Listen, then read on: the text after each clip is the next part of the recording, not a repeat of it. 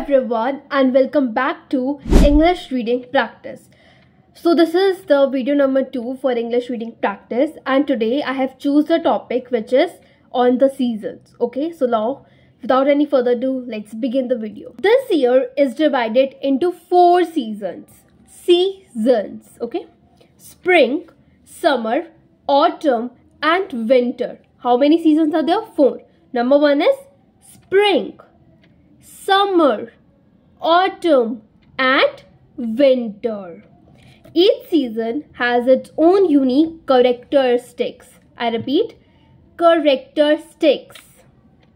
Spring brings new life. Flowers bloom and trees begin to glow. Leaves again. The weather is usually mild, making it a great time for outdoor activities. I repeat, making it a great time for outdoor activities. Outdoor activity means that the activities for which you have to move out of your home or any other place. Like suppose a basketball, badminton, cricket. So these are the outdoor activities. Indoor, tennis is the indoor activities. Playing chess, it also we can consider as a indoor activity. Okay. Now let's move further.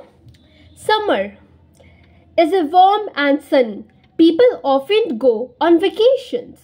Now it is saying that summer is warm and sunny. Warm and sunny.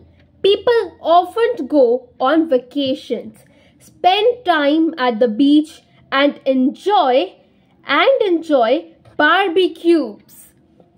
It's a season of fun and relaxation. And if you live in India, then you know that students also get summer holidays for about 2 or 3 months.